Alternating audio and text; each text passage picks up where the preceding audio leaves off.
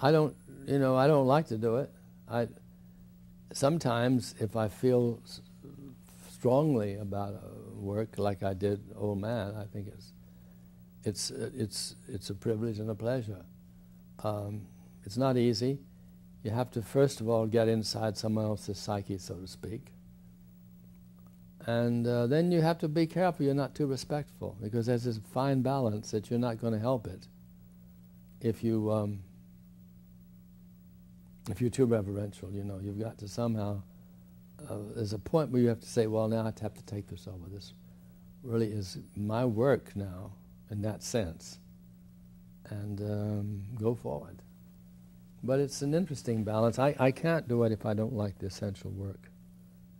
I have done it, but it's not been a happy time for me. I usually find something that fascinates me, that I don't feel that the original author has, that I would maybe put a little more emphasis on than he has. For instance, all of Geraldine's scenes, I added quite a lot of dialogue to them. Found imagery that Faulkner didn't use, but I thought without violating his style. And he was very pleased, I think, with the result. I never met him. I didn't want to, but I did 4 things of his. But he allowed me to share the theatrical copyright, which, in other words, you could do it, but you have to get my permission, his permission, to do my version, which is unheard of and the same with Tomorrow, which I later did. Why didn't you want to meet him?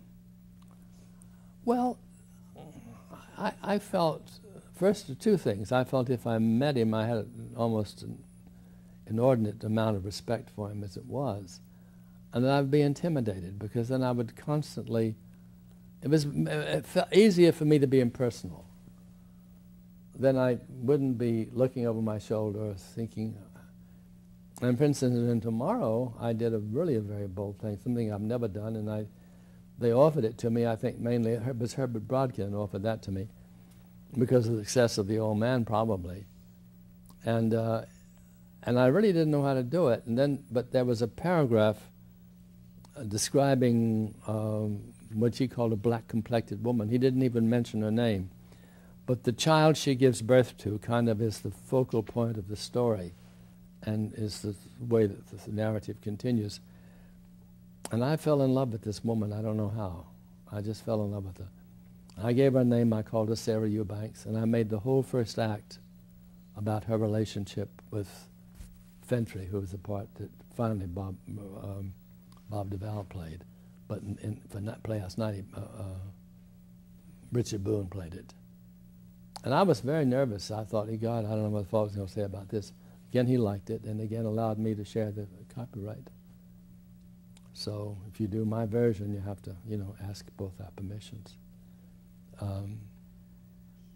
But it's painful to do this, because you constantly don't want to violate, and you don't want to.